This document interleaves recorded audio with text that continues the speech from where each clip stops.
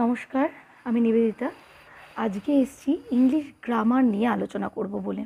আমার কাছে অনেক মারাই এসে বলেন যে মিস ওর ইংলিশ গ্রামারটা ভীষণ উইক।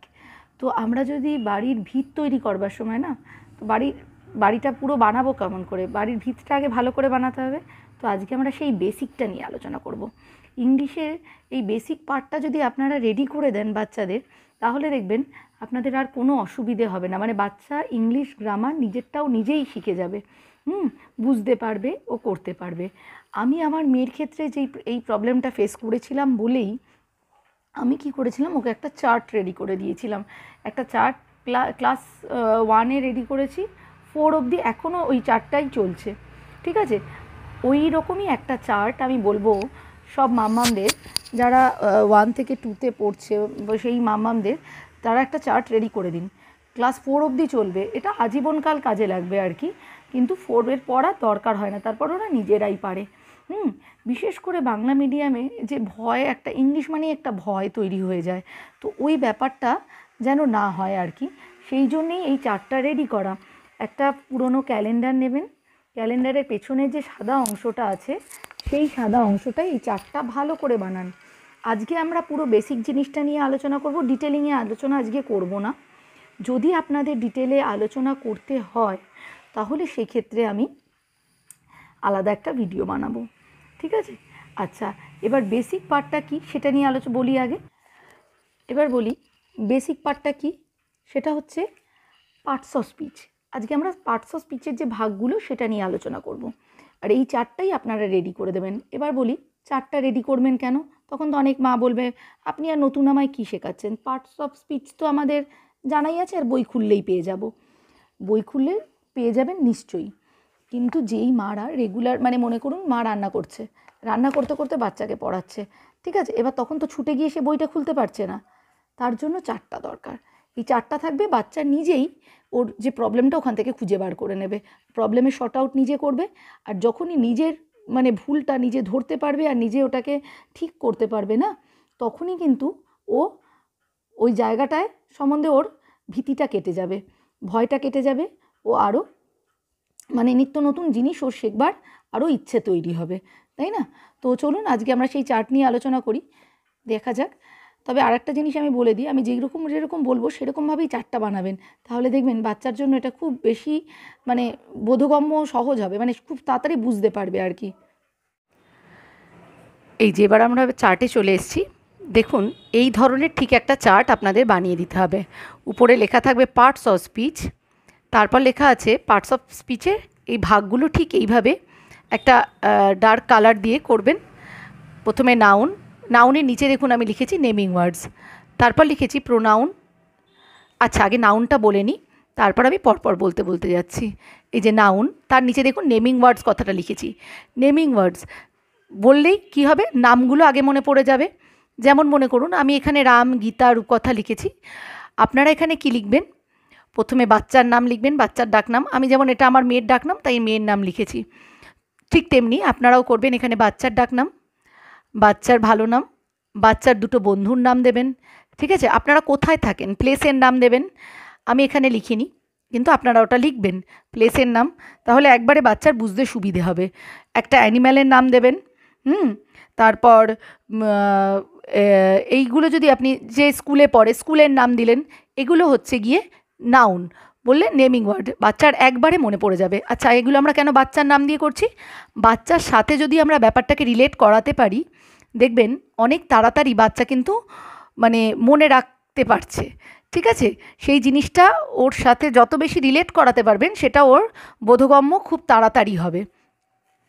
ঠিক তারপরেই লেখা আছে দেখুন প্রোনাউন, তারপর আমি লিখেছি প্রোনাউন, নামের পরিবর্তে যেটা ইউজ হবে সেটা হলো প্রোনাউন। আচ্ছা, আমি বলে দিন নাউনের যে ভাগগুলো রয়েছে সেটা নিয়ে কিন্তু আমি এই ভিডিওতে আলোচনা করছি না। যেমন মনে করুন নাউনের ভাগের মধ্যে থাকে ক্লাসিফিকেশন অফ নাউনের মধ্যে যে সমস্তগুলো থাকবে, person, place, things, animal, birds, এগুলো নিয়ে আমি কোনো ভিডিও দিচ্ছি না। যদি লাগে আমি পরে করব, এটা বেসিক আপনি মোটামুটি একটা রেডি করবেন, রেডি করে আগে ওর সামনে রাখুন, তারপর কাজ হলে পরের আবার আর একটা ভিডিও করিয়ে দেওয়া যাবে, ঠিক আছে?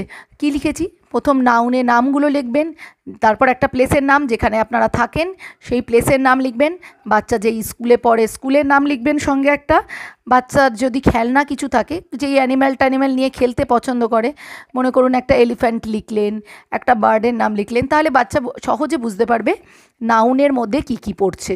হয়ে গেল নাউন। নেক্সট চলে যাই প্রোনাউনে। নাউনের পরিবর্তে যেটা ইউজ হবে সেটাই হলো প্রোনাউন। আমি এখানে লিখেছি হি, she, I, you, him, her, they, we, আস, ইট। নাউনের পরিবর্তে যেটা আমরা ইউজ করব সেটাই হলো প্রোনাউন। একটা উদাহরণ দিয়ে বোঝাই তাহলে আপনাদের বুঝতে সুবিধা হবে। যেমন মনে করুন I am Anil, I am আ বয়। ঠিক আছে, এই যে আইটা ইউজ হচ্ছে, এই যে দেখুন আইটা ইউজ হচ্ছে, তার মানে আই হলো প্রোনাউন। ঠিক আছে, we are Anil and Ankita, we we are playing in a park. এই যে উইটা লিখছি, ঠিক আছে, এই আমরা অঙ্কিতা আর অনিলটা ইউজ না করলে উইটা ইউজ করলাম। ঠিক আছে, দেখুন আমি উই লিখেছি, হ্যাঁ উই হলো প্রোনাউন। ঠিক আছে, ঠিক এইভাবে নাউনের পরিবর্তে যেটা আমরা ইউজ করব ওটা হলো প্রোনাউন। বাচ্চাকে একদম ভেঙে ভেঙে বোঝান, কখনো বাচ্চার নাম দিয়ে বোঝান, তারপর তার বদলে আইটা ইউজ করুন, তাহলে দেখবেন বাচ্চার অনেক বেশি বুঝতে পারছে। বারবার আমি একই কথা বলছি, আসলে আপনাদের মানে বোঝানোর জন্যে আমাকে বারবার বলতে হয়, হ্যাঁ। তবু এরপর আছে ভার্ব, এরপর আমরা চলে যাব ভার্বে। ভার্ব মানে হচ্ছে action or doing words. Verb মানে হচ্ছে অ্যাকশন অর ডুইং ওয়ার্ডস। ঠিক যেইভাবে আমি লিখেছি ওইভাবেই লিখবেন, অ্যাকশন অর ডুইং ওয়ার্ডস নিচে ব্র্যাকেট দিয়ে। অ্যাকশন মানে কোনো কাজ করছে, যেমন বাচ্চা মনে করুন খেলা করে তাহলে প্লে, বাচ্চা পড়াশোনা করছে, বাচ্চা তার মানে হচ্ছে রিড হচ্ছে অ্যাকশন অর ডুইং ওয়ার্ডসের মধ্যে পড়ছে। Right, dance, singing, walk, walk মানে হাঁটা। ঠিক আছে, সব আর মানে যেগুলো যেই কাজগুলো বাচ্চা করছে সেগুলোই হচ্ছে ভার্ব। অ্যাকশন অর ডুইং ওয়ার্ডস বলে নিচে লিখুন, তাহলে বাচ্চার ইজিলি বুঝতে পারবে যে ভার্বের মধ্যে কোনগুলো পড়বে। ঠিক আছে, ভার্ব হচ্ছে গিয়ে অ্যাকশন অর ডুইং ওয়ার্ডস। আমার বাচ্চা আমায় জিজ্ঞাসা করছিল, মা যখন আমি স্লিপ করব, মানে আমি যখন ঘুমোচ্ছি সেটাও কি কাজ? হ্যাঁ, ঘুমোনোও কিন্তু একটা কাজ। ঠিক আছে, যেই কাজটাই তুমি করছো সেটাই, মানে পড়া, খেলা করা, ঘুমোনো, ছোটা, দৌড়নো, লাফানো, ইচ অ্যান্ড এভরিথিং হচ্ছে গিয়ে ভার্বের মধ্যে পড়বে। ইচ অ্যান্ড এভরিথিং ভার্বের মধ্যে পড়বে, অর্থাৎ কোনো কাজ করা, অ্যাকশন করা। অ্যাকশন অর ডুইং ওয়ার্ডস দিয়ে বোঝান, তাহলে বাচ্চা ইজিলি বুঝতে পারবে। ভার্ব না বলে অ্যাকশন ওয়ার্ডস অর ডুইং ওয়ার্ডস বলে বোঝান। এ পরীক্ষায় কীরকম কোশ্চেন আসবে? Circle the action words.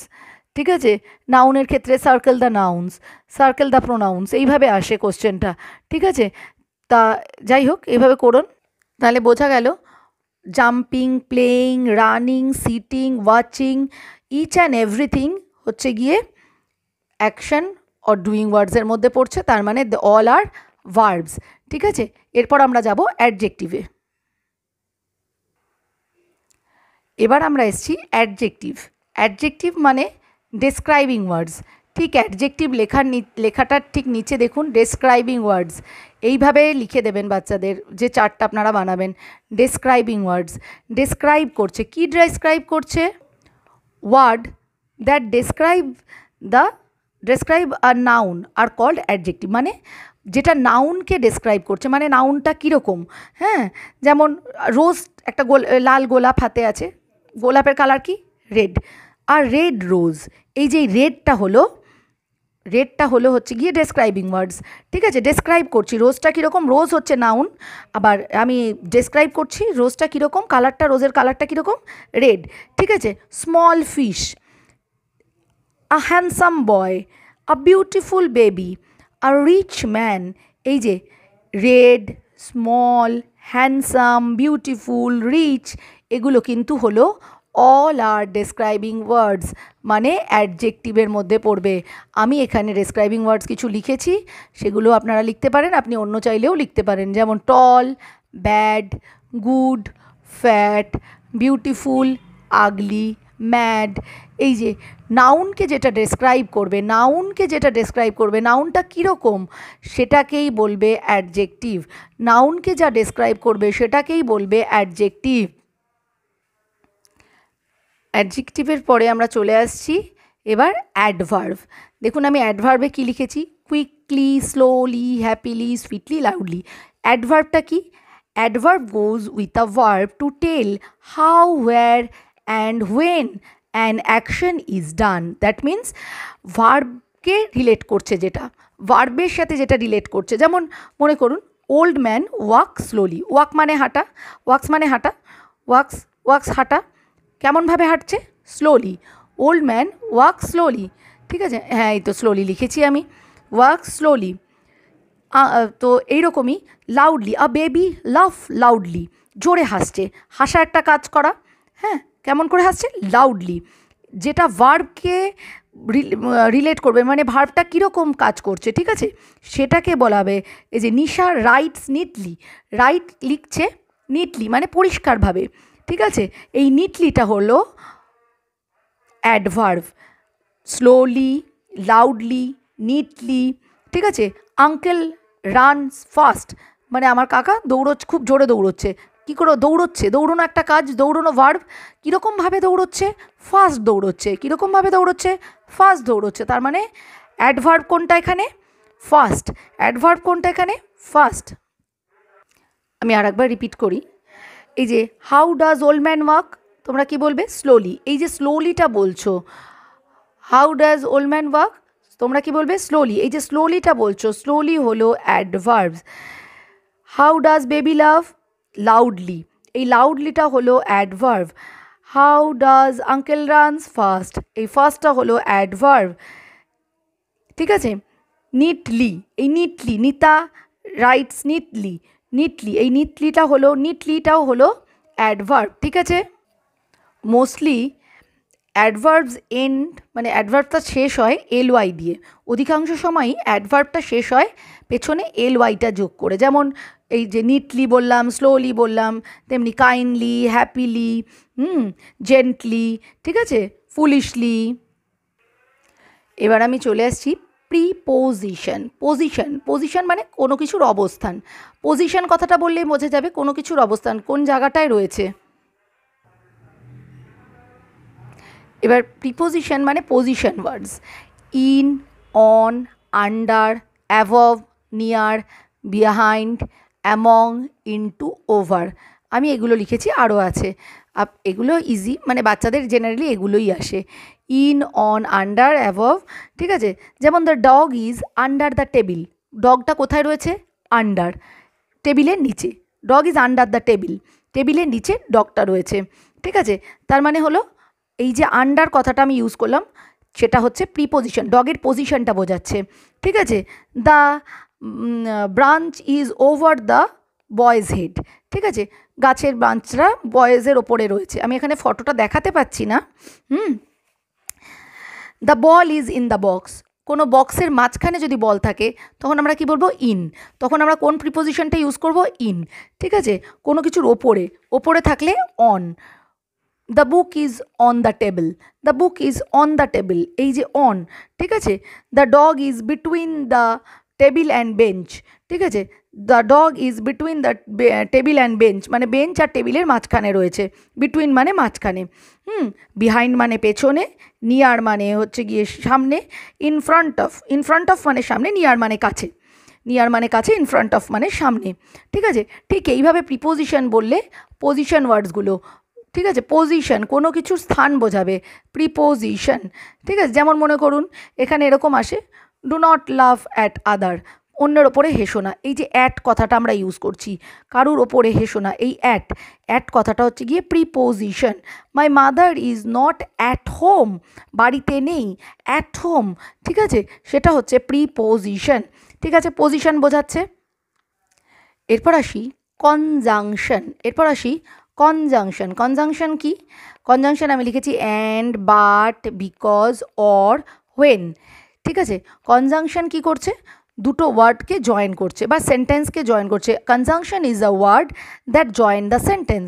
Conjunction কী করছে? সেন্টেন্স দুটোকে জয়েন করছে। যেমন মনে করো, দে আর Shivani and Shiba. They R Shivani and Shiba. Shivani and, এই যে অ্যান্ডটা ইউজ করছি, ঠিক আছে, সেটা হচ্ছে গিয়ে কনজাংশন। শিবানী আর শিবাকে জয়েন করলাম। আর একটা ইউজেস দেখাই, টি is hot but water is cold. চা গরম কিন্তু জলটা ঠান্ডা।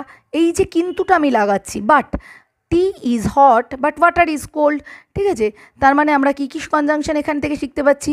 বাট, অ্যান্ড, ঠিক আছে, because, or. I eat fruits and vegetable.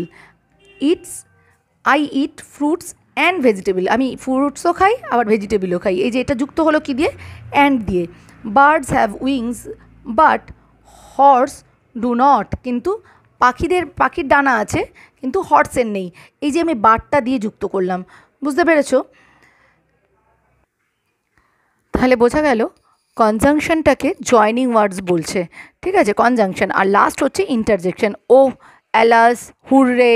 হ্যাঁ, আমরা যে মনের ভাবটা প্রকাশ করি তখন এই যে যেমন বলি না, ওয়াও কি সুন্দর, এই যে এই ব্যাপারটা, এটা হলো ইন্টারজেকশন। আর এই যে পাশের সাইনটা, এটাকে এক্সক্লেমেটারি মার্কস বলা হচ্ছে, ঠিক আছে। এই ও, অ্যালাস, হুররে এই ধরনের হলো ইন্টারজেকশন। আর এই যে মার্কসটা, এটাকে এক্সক্লেমেটারি মার্কস বলা হয়। মোটামুটি পার্টস অফ স্পিচ দিয়ে রাখলাম। দেখুন, এরকম একটা চার্ট অবশ্যই বানান আর বাচ্চাদের রেডি করান। বাচ্চাদের সামনে দিয়ে দিন, যেন চোখের সামনে থাকে, ওরা যেন এটা দেখতে পায়। হ্যাঁ, রেগুলার বেসিস যখন এই জিনিসটা দেখবে, তখন দেখবেন আমার মনে হয় ইংলিশ গ্রামারের দুর্বলতা অনেকাংশই কেটে যাবে। ঠিক আছে, আজকে এই পর্যন্তই। থ্যাংক ইউ, সঙ্গে থাকুন। ভিডিওটা ভালো লাগলে একটা লাইক করবেন, আমারও বেশ ভালো লাগে আর কি। ঠিক আছে, থ্যাংক ইউ ভেরি মাচ এতক্ষণ সঙ্গে থাকার জন্য।